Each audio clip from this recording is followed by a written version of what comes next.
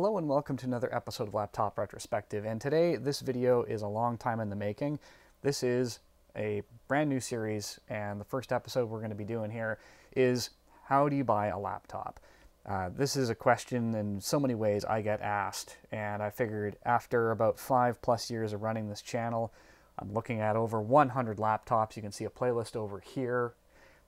I thought it was time to kind of boil it down to the big 4 questions that I always ask people when they say, what do I need to buy to do whatever?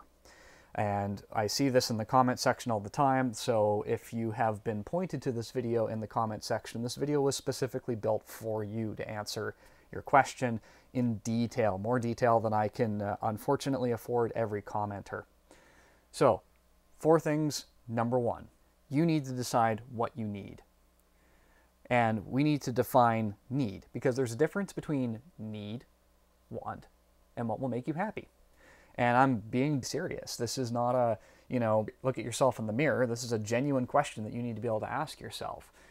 For example, do you need, want, or would you be happy with how much CPU power you have, the battery life, the color accuracy of the display, the ports available, the portability, and of course the durability. You also need to consider system requirements.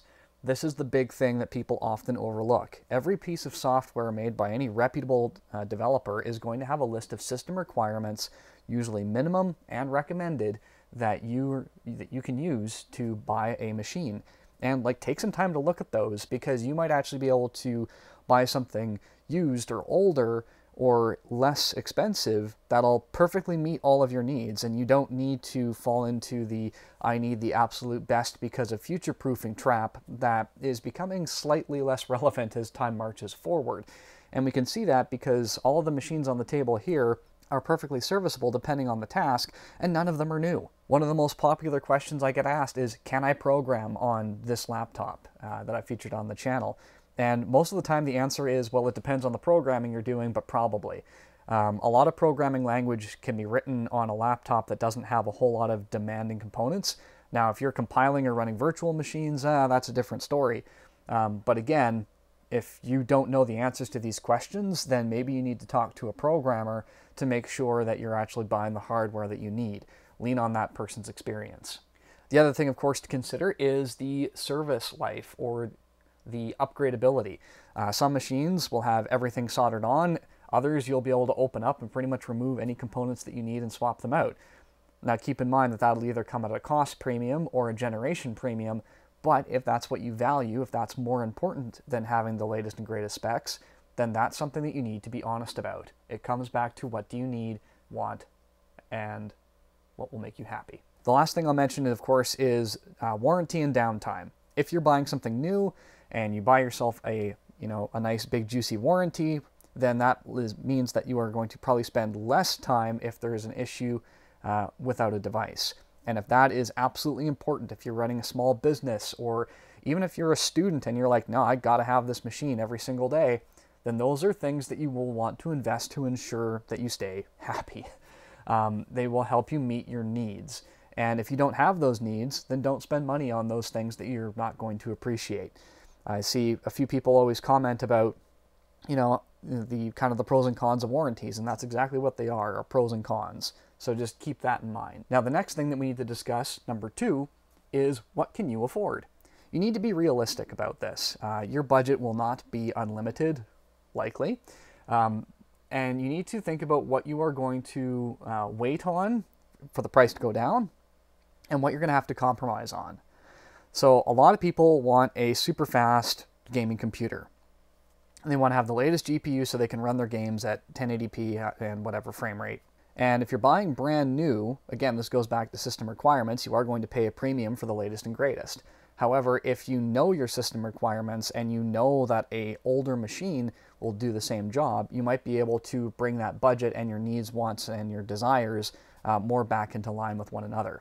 But you do need to be realistic about how much money you have, and then go back and look at number 1 to make sure that they line up. Because if number 1 does not line up with number 2, then you are going to have a problem that you really can't solve without financing or outside help. The third thing that you need to consider, of course, is where can you actually buy the device that you're looking to purchase.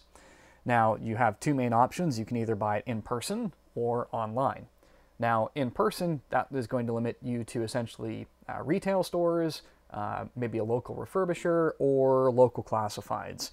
All three are perfectly fine, but you need to just keep in mind that the desires of the other end of the table. You just want to understand that those are going to look and feel very, very different, and your level of comfort with those environments is something to take into consideration. Are you in a situation where you're going to know more than the retail person helping you?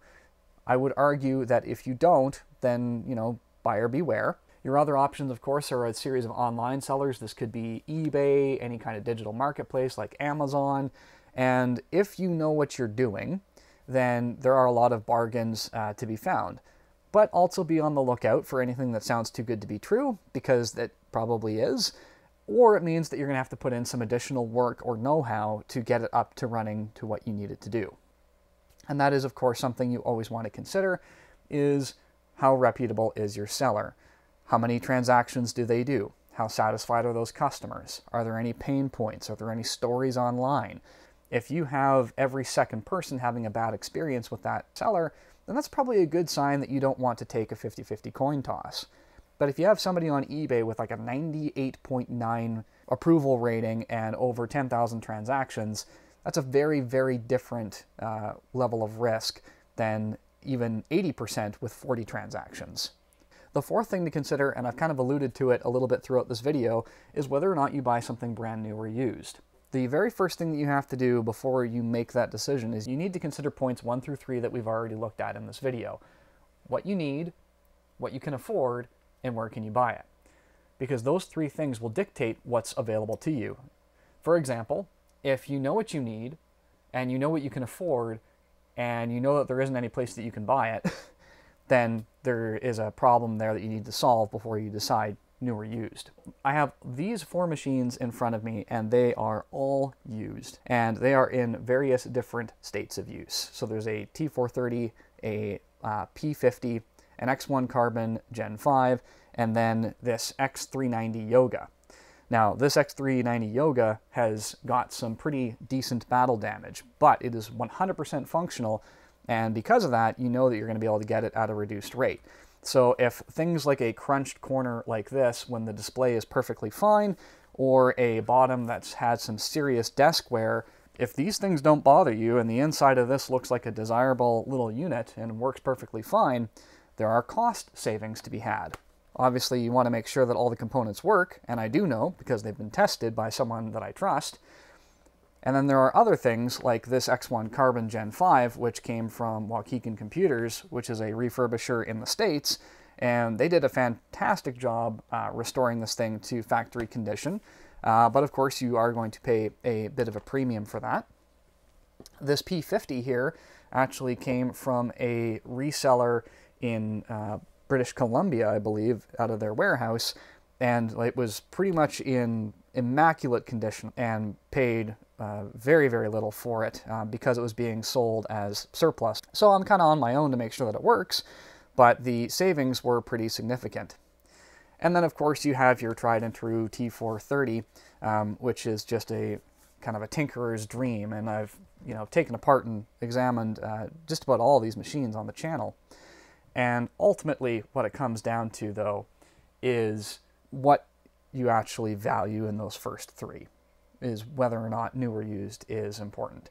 If you need warranty, if you need to have the latest and greatest, then new is kind of your only option.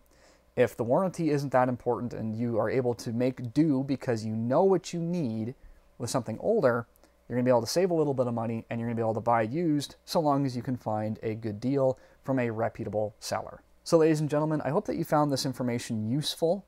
Remember those 4 big points, and I'll put them up on the screen one last time for you as we close out the video. If there are other topics that you think that I would be able to provide useful information on, please leave them in the comment section down below, because I would like to continue this. I think I've gathered a fair bit of knowledge over the years that I can share with people like you that might be first-time viewers of the channel, or just long-time veterans that enjoy hearing what I have to say. if you are looking to support the channel, I'll leave all of the YouTube stuff over here. And thank you so much for watching, and I will see you next time.